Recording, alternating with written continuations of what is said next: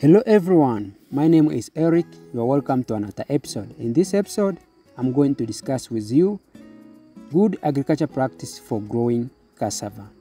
Cassava is grown in worldwide. Initially, it was originated in tropical South America, and it brought in Africa in mid 1500 years, and it reached here in East Africa around 1700 years. But in Africa, cassava serves as a staple food to over 500 million of people in sub-Saharan, and it's a crucial food for food security.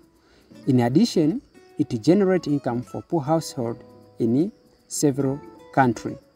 So in Africa, we look cassava in different angles, like in other parts of the world that they use cassava for other products like starch and pharmaceutical company for producing different goods. But in Africa, we view cassava in different angles. That's why today I'm coming with this episode to share with you how this cassava are produced, and more important, I'll explain good agriculture practice or the gap for growing cassava, which step by step, which it is initially started in a greenhouse. So this is a greenhouse for certified nursery that they are producing this cassava cutting seedlings. So this, it was off season, but I wanted to know how this cassava initially they are produced, because we have different ecological zone, so which means we need different kind of variety. So which variety is doing well in which environment, and because cassava it's safe as in many African countries as a staple food, but it also have other purpose, especially in recent there is high demand of dry cassava in China. So you can see which this can rise the high demand for growing cassava.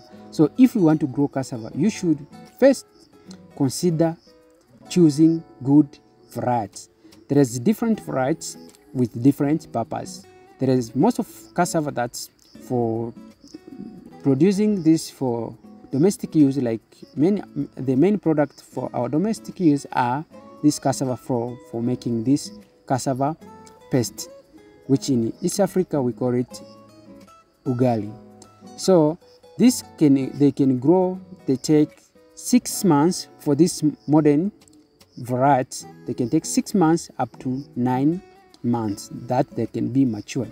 But once you are growing cassava for different purpose, it can take more than 2 years if like you are extracting like starch. So you should know which cassava you need and for which purpose, because as we mentioned, it generates income. So you are not only producing for staple food or food security, you must think of how it can generate income. If you're thinking how it can generate income, you must conduct a small survey in the market, so you can see the demand in the market. So the demand of the market is the one that can direct you which kind of variety you're going to choose. So this farmer, he grow different variety of cassava with different distinctive characteristics. So I visited this farm. I learned like different physiological properties of this cassava. Some are growing very tall, some are very short, but some they give the yield for very short period of time. So that's why I come and insisting, guys, choosing the best varieties, it's very important, and it's crucial for your production. And it depend also why you're growing your cassava. If you're growing cassava maybe for export, you should know which variety is needed in your export market. So once you're certified, you can take the cassava cutting like this. You correct, make sure you corrected from certified nursery, because they are free from this disease. And once you can cut, and then you can make the ridge like this one, and then you can plant your cassava. So once you plant like this, the management starts right away. And most of cassava in Africa are rain-fed cassava. But if you are growing commercially, we advise for you also to consider the supplementary irrigation. So there is different growth stage. So weeding is also very important when you are growing cassava. I insist, guys, weeding is very, very important.